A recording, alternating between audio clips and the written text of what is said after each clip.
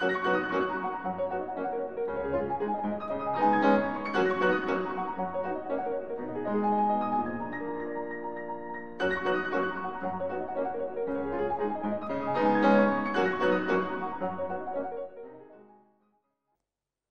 now the tutorial is being displayed. So we will just try to do this quickly. I mean, as such, my sincere request to all of you, just we all of us should try to deliver the concept, should not just grasp the formulas.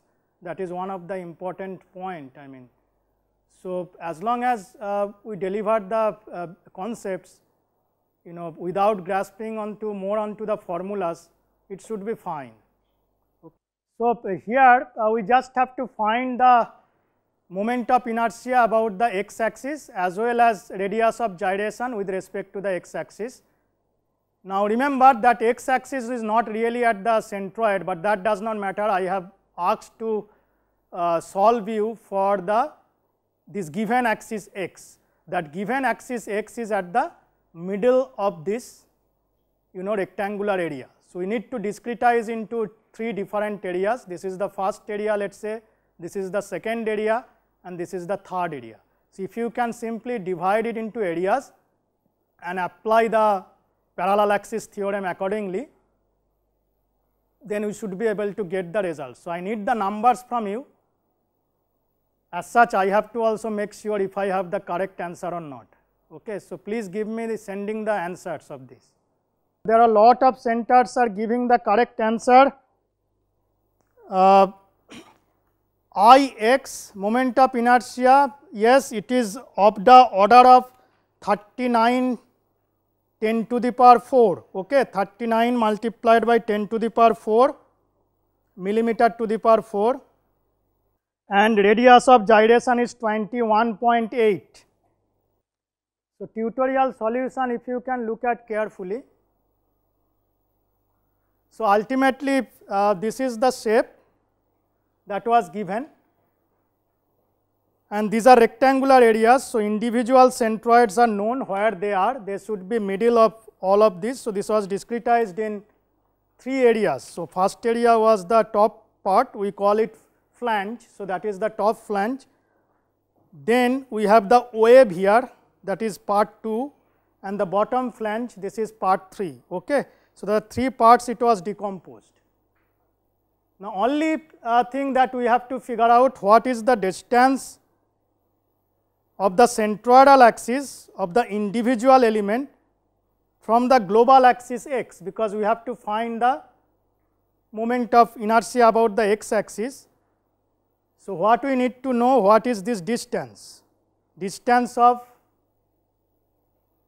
the first area, right, it has its own centroid. So centroidal axis to the x axis, that distance. Similarly for the bottom flange, what is this distance from the centroidal axis to the x axis?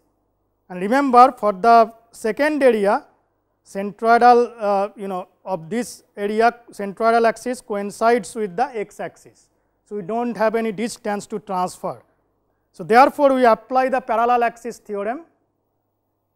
So these are, you see here that this is for the first area, what is the moment of inertia about its own centroidal axis, plus we have area multiplied by d square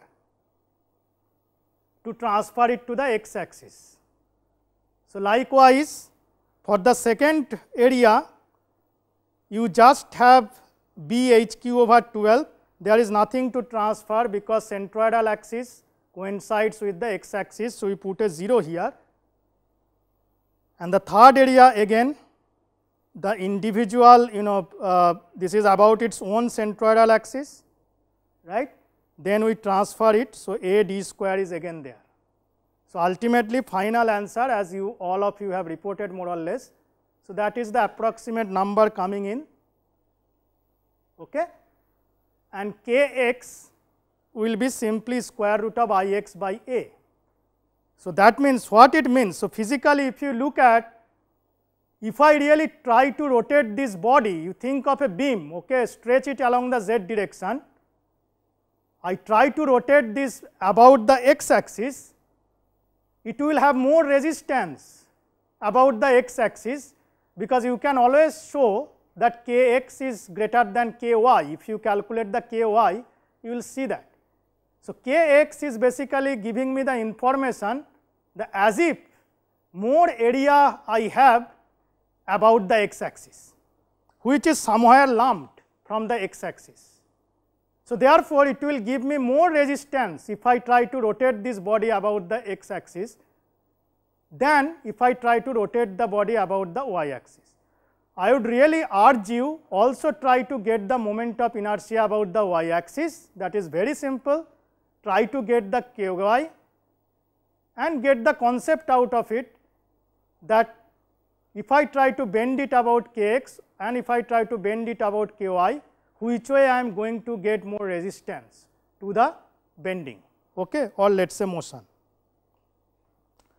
So, now with this I will just conclude this session of planar moment of inertia.